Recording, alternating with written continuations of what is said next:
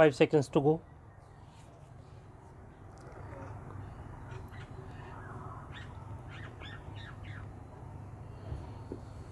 Start.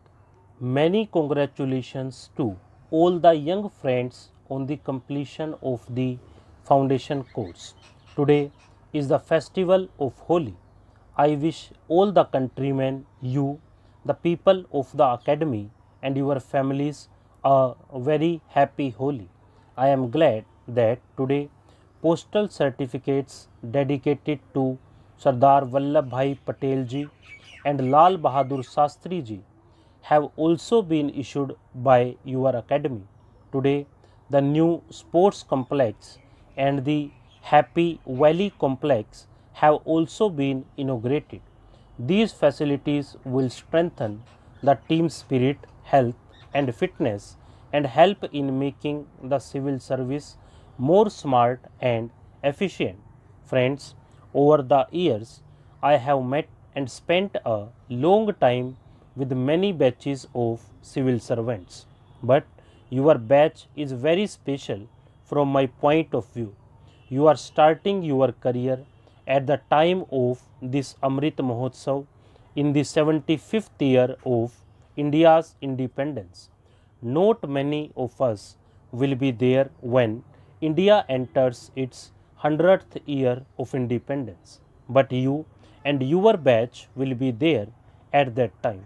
In this virtuous period of independence, your story and your team will play an important role in all the developments that the country will essay in the next 25 years. Friends, the eyes of the entire world are on India at this juncture of the 21st century. New world order is emerging following circumstances caused by corona. In this new world order, India has to enhance its role and develop itself at a fast pace. It is time to move forward many times faster than the pace at which we have progressed in the last 75 years. In the near future, you will be handling some district or department.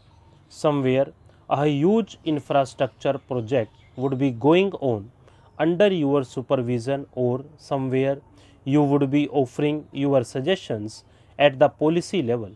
Amidst all this, you have to keep one thing in mind, and that is the biggest goal of 21st century India, and that is the Atmanirbhar Bharat, a modern India.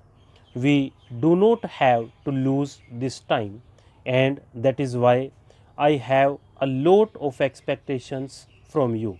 These expectations are related to your personality as well as your actions and your work culture. Therefore, I start with a few smaller things that might come in handy for your personality.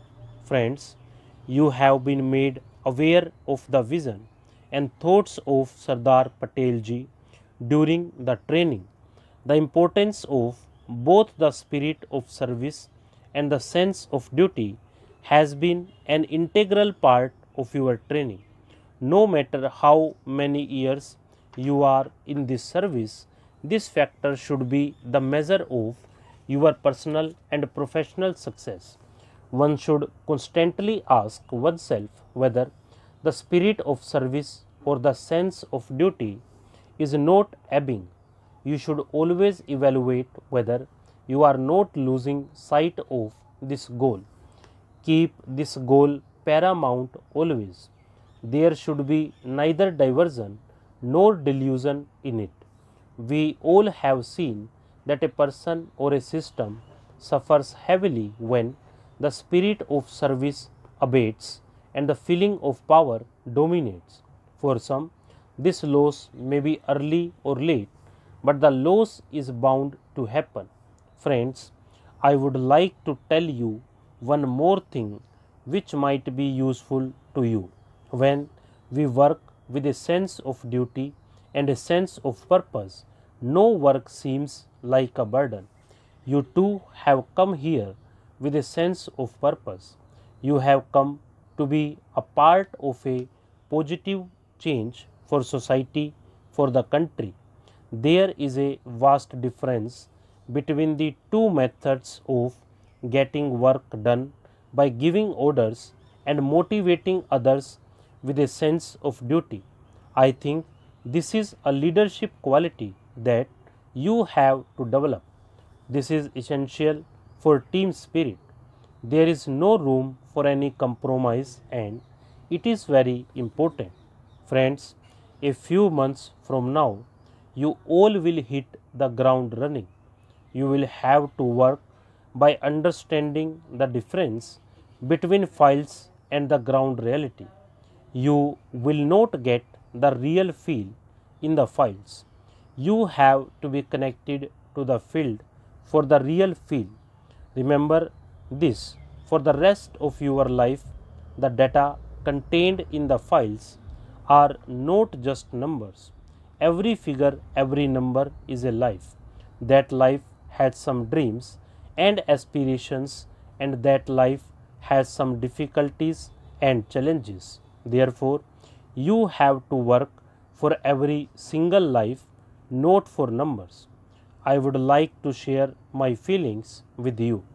This mantra will give you the courage to make a decision, and if you follow it, then you will be less likely to make a mistake. Stop.